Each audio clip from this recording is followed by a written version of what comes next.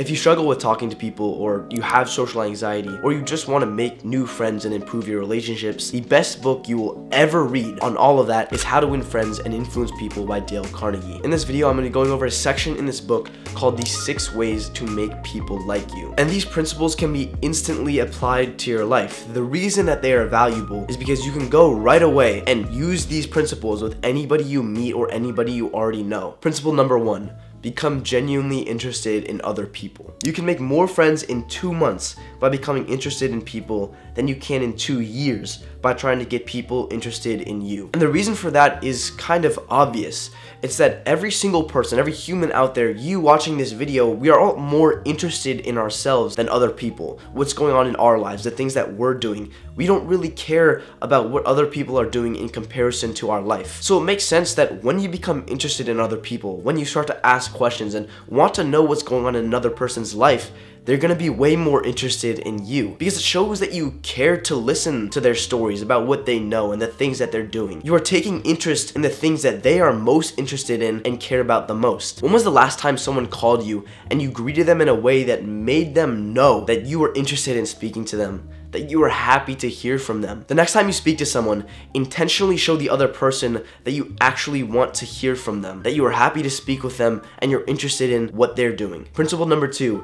Smile. Actions speak louder than words, and a smile says, I like you, you make me happy, I'm glad to see you. You can probably remember many times where you weren't really having a good day or you felt unhappy and you saw one of those people that just makes you smile, that makes you happy, and you can't help but smile. A smile is so simple and so easy, but it can make someone else's day so much better. You could literally give that piece of happiness to someone else, every single person you meet, just by smiling. And you might be thinking, okay, well, it doesn't make sense for me to be happy all the time, always smiling, always being optimistic and making other people's day better. But you've probably heard this before, and there's literally been studies that have shown if you just smile on your own, no one else is around, you will become happier. Even though you might have been unhappy, when you act as if you already were happy, it makes you happier. There are many times where I don't want to speak with people. Like sometimes at the gym, I'm having a bad day, I'm tired, I just want to get my workout over with, and I see other people that I know at the gym. And I could just kind of ignore them, go about my workout. But when I go and talk to them and really try to have a good conversation with them,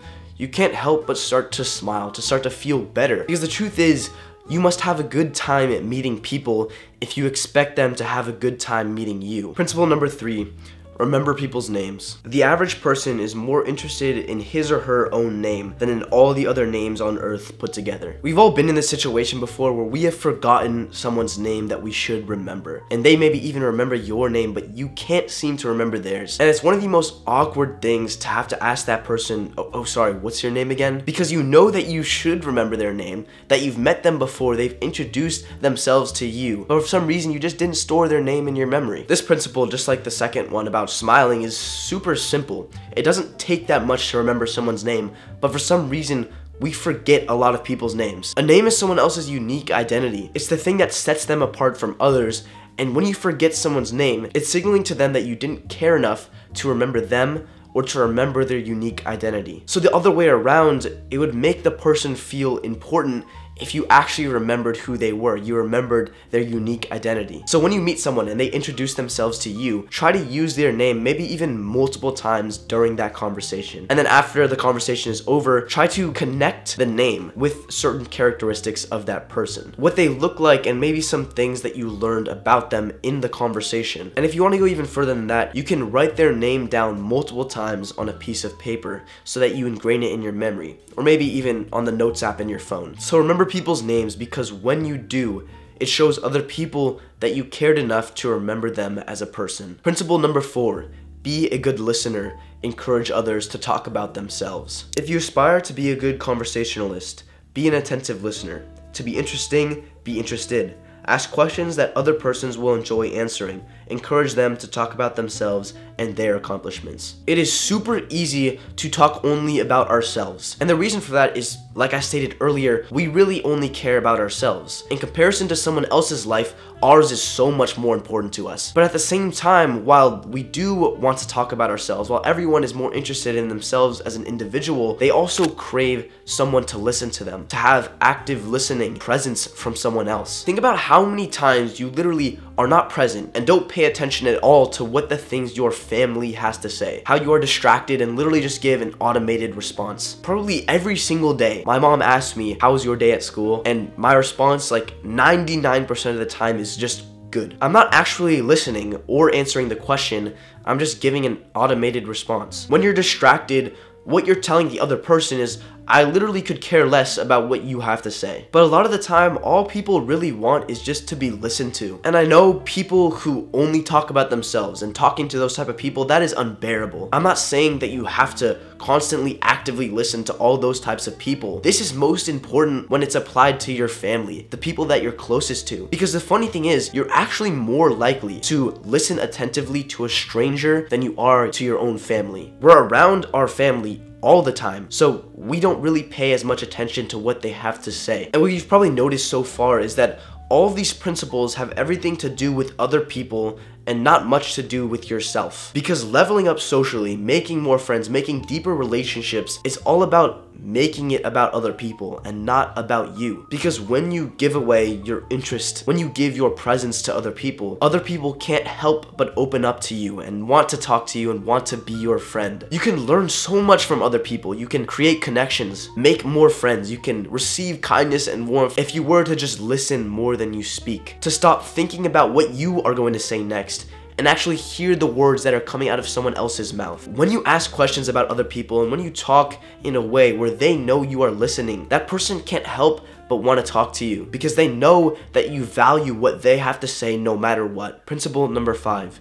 Talk in terms of other person's interests. When you do this, the other person will relish talking to you, but you as well will receive a reward, the enlargement of your life each time you speak to someone. If someone I had just met started talking to me about the gym and YouTube and self-improvement, I could talk to them for hours. We all have those things that we like, that we take interest in and think are important. And again, since we care more about those things and what's going on in our lives, we would rather talk about those interests, the ones that we care about. But I found that most of the time, the moments where people really open up to you, where you have a much deeper conversation with someone, is when you actually talk in the terms of another person's interests. If you're struggling to get above that baseline conversation with someone, try to find out what they are passionate about, what they enjoy, and talk about that. Because you're gonna get so much more out of that than the basic, oh, hey, how you doing? Yep, nice to meet you.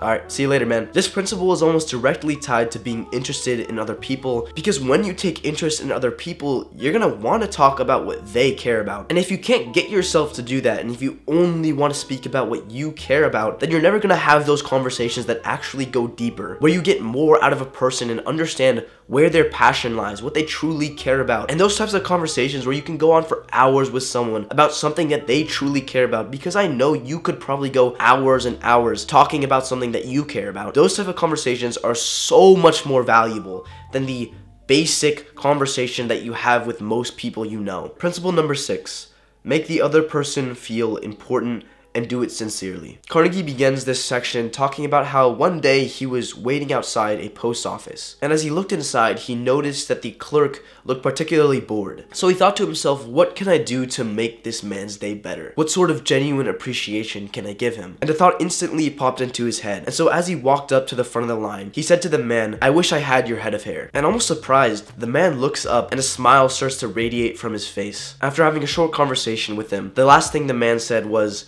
many people have admired my hair. Carnegie told this exact story another time in public, and afterwards a man came up and asked him, what did you want to get out of him? Shortly after this, Carnegie writes, if we are so contemptibly selfish that we can't radiate a little happiness and pass on a bit of honest appreciation without trying to get something out of the other person in return, if our souls are no bigger than sour crab apples, we shall meet with the failure we so richly deserve. This is probably one of the best chapters out of the entire book, and honestly one of the best chapters I've ever read. I would say that this is sort of the theme of the book, that in almost every situation, the way to make somebody else like you, to deepen your relationships, to make new friends, is to just make the other person feel important. If you look back at every other principle that I just went through, each of them does exactly this. They make somebody feel important. When you remember someone's name, when you listen attentively to someone someone else. When you smile at someone, that person knows that you are happy to see them, that you want to speak with them, and that you think they are important and what they have to say is important. If there's one thing that you take away from this video,